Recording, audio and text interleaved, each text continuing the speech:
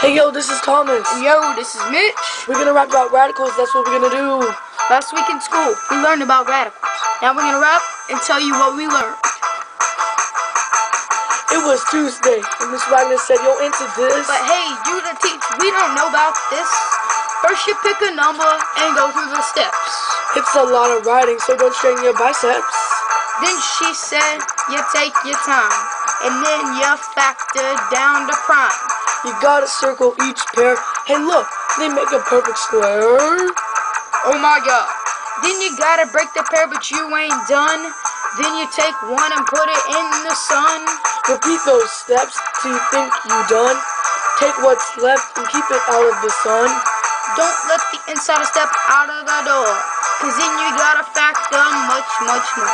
Hey Thomas, help me factor out 27m squared. Alright, it's cool. I'm sure it's not 5 squared. You can multiply 3 times 9, but you're not done, cause 9 ain't prime. Now you gotta find the square root of 9. It's not that hard, you can do it in your mind. Circle your pairs and the one left over. You gotta put that one under the cover. Now to the m squared, it's got to go. The square root of that is m, you know. So you throw it out there in the sun. And let it be out there with the fun. The finishing product done by you and me is 3m times the square root of 3.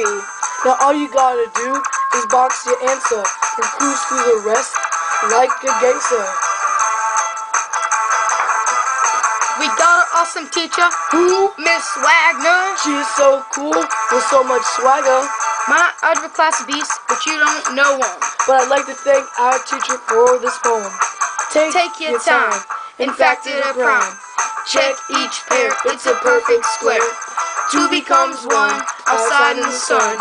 Leave the rest inside the house of radical. Word.